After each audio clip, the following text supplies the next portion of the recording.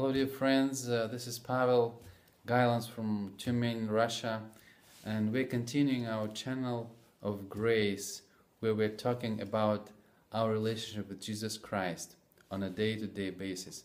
Thank you for your prayers and patience about this channel because we were not being able to shoot it more often.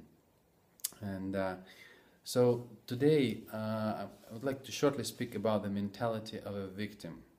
You know, it is so popular today as we look and watch different talk shows, how people love to show their attitude of being offended, of being a victim, and how people should be very sorry for them and express all those kind of feelings. And I think this kind of mentality can enter into the our fellowship and even enter into the church, where people want to draw attention to their misery and want always to be around them and to feel sorry and so forth. And I was thinking about a story in Luke 21 about a widow who came into the temple, and from verse 1 till 4 Jesus is speaking about this woman, that she came into the temple and she brought her 2 mites, 2 small coins, and she put it into the treasury of the temple.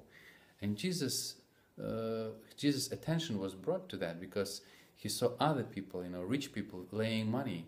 And Jesus said that she put more than all because she put, everything, her living, the rest of her money.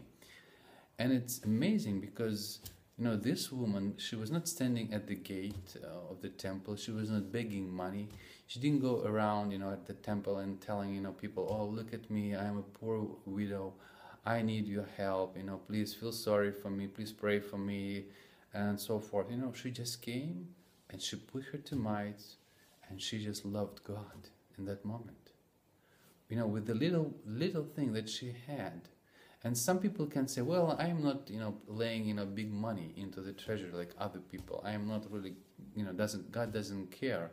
But, if this what you do it by faith, in worshiping God, in your attitude of thanksgiving that you can do it, and this is your portion in the kingdom, as this woman did. She did not have a mentality of a victim.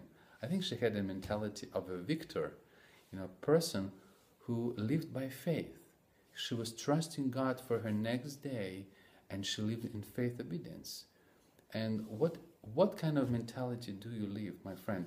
Do you live in a mentality of a victim or a mentality of someone who lives by faith?